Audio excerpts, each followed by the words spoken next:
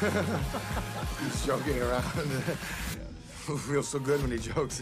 What's this? And 9, 8, 7, 6, 5, 4, 3, 2, 1. We are live. Welcome, folks, to the American Movie Podcast. If you've never been here before, welcome aboard. I go through movies, news, documentaries, Netflix series, and I do book reviews. And today I bring you, this was one of the best books I've read this year, with no question. I started off with a countdown from 9 because we're reviewing 9 Pints. Written by Rose George, 9 Pints, A Journey Through the Money, Medicine, and Mysteries of Blood. This book, it was so accessible, so dense, and it was only 250, almost 300 pages, something like that, and it was just chock-filled of so much information I did not even realize about blood.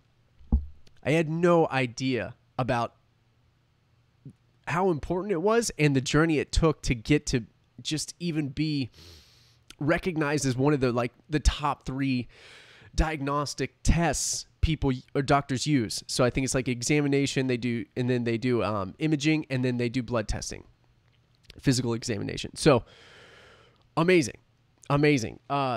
So 9 pints, that's how many pints you have running through your veins at this very moment. And it kind of goes through like just the prominence of blood transfusions and donations of blood. So people receive blood, I think, every 3 seconds on this planet.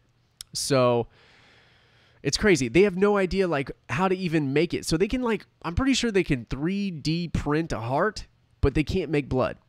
They can't make this stuff. And if you get the wrong type, you die. So it's like there's several different types. Some are universal, some are very elegant and can't mix, and you die if you get the wrong ones. And it's made up of, this is when I knew she's a wonderful writer, and Rose has a cool perspective, and she goes into, I'll get into it, but so she expounds about the iron in our blood and how it's actually from the death of supernovas that have happened throughout our universe. All the iron on this planet that's in us were made from stars, or we're the recipients from stars. So just that's page 1. I was just blown away at it. I was like, oh, Rose came to play today, hitting us with hard stuff. So yeah, she talks about, blood types, how scarce it is, and then because it's got a shelf life. It can only last for so long. And she mostly, one of the biggest takeaways I noticed is that the incentive structure. So you get unwanted donations when the incentive structure is used for monetary gain, mostly. Most people wanted a thank you, and most people were happy with a thank you after they got donations.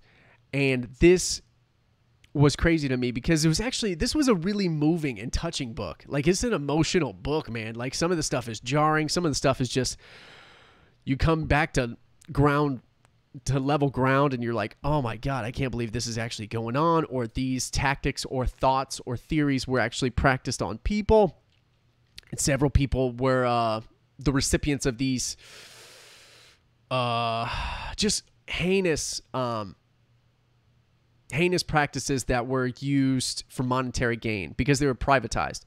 So when you privatize something like that and you don't actually just have it donated, a lot of stuff happens, man. A lot of deviant behavior and a lot of just fraud, pretty much. So she goes into our single pint or whatever, our pint, and how special it is and how different it is. And there's so much critical information that you can find within our blood. So you run diagnostic scores and stuff like that. And yeah, the incentive structure was one of the biggest things to take away from this book, is just you should just donate and have very little expectations. One heartwarming spot in this book was if you donated, you got to know the name of the person and they got to write you a letter back saying thank you. And I was like, oh my God, that is amazing. So there was 2 or 3 stories within that, and it was just people being grateful for the donation of this stranger, this goodwill, and then they received this letter, and it was just very touching. It was a really touching, she's a good writer, man. She's an excellent, wonderful writer. Also goes into transfusions, how those came about, and how they just started doing it on animals and dogs. And finally, after several times, people are like, "This is quackery. There's no possible way this is going to work." And then finally, they started to get it right, and like 5 of 10 people didn't die after they transfused some of this stuff. So they're like, "Hey, maybe you're onto something, man." I think his name was William. I think it was Blundell. And then they go to the heinous practice of, there was this contaminated product that was blood plasma. So she goes into the yellow stuff. That's a chapter, and it's blood plasma. And it was contaminated blood with hepatitis C and HIV. And several people who were either hemophiliacs or needed blood plasma got this tainted product. And there was this horrible story about this young boy who got it, and he passed because he was hemophiliac and he was just getting this plasma, and it was a tainted product, and he just passed. And I was just like, oh my God, why are these people not in jail?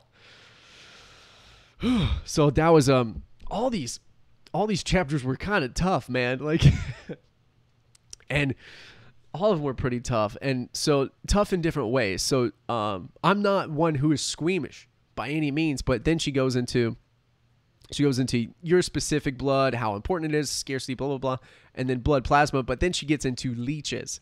I can't remember the exact chapter title of it, but it's like, oh yeah, this most singular and valuable reptile.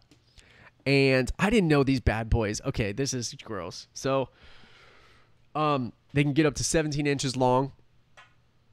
And she visits this place in Wales called Biofarm, and it's just this leech farm. And leeches used to be pretty prominent, and now they're used for like cauliflower ear, and they've used for like skin folds, and possibly when they need more time on surgery so they can bring blood to the surface, I believe, or something like that. So there was a lot of useful stuff leeches can do now, kind of, in certain like weird circumstances. It's kind of like a game time decision when they decide to use leeches or not, but they're actually kind of scarce, and a lot of pharmacies used to have them, and people used to think it was detoxifying and all this stuff, and it was just a very gross chapter, man. It gave you heebie-jeebies, and you're just like, all right, let's read fast. And so I also didn't know, it's like she visits one of the last of like the 6 last leech farms or whatever, and they have 10 stomachs, 32 brains, and 9 pairs of testicles. And they have these like scalpel-like teeth that are like triangles, and they're so precise. They're more precise than a scalpel, exclaimed Rose. And they like, one thing that they found is that they would lose them. So they like migrate in and out of the body. So like they'll go to your shoulder, and then they'll go into something else, wherever inside the body means. So yeah, that was a gross chapter. Like one of the hardest chapters I've read in my life. Like it's just so gross. Like you just make sure your feet aren't hanging off of anything or touching the ground. And then she goes into this one was really tough to read too. It was just she goes into feminine products in India and how much of a luxury it is.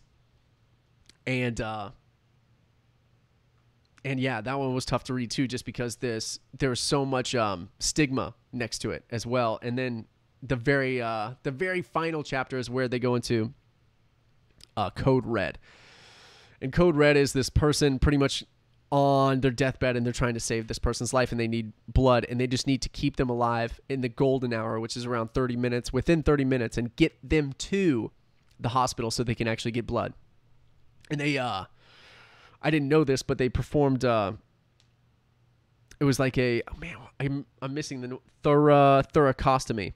And it's where they open up the chest, and then they massage the heart so the heart can start beating again. I'm like, Jesus Christ, man, they're doing this on the street of London because this bicyclist got hit by a bus. And it's just like, Jesus, dude, this is intense.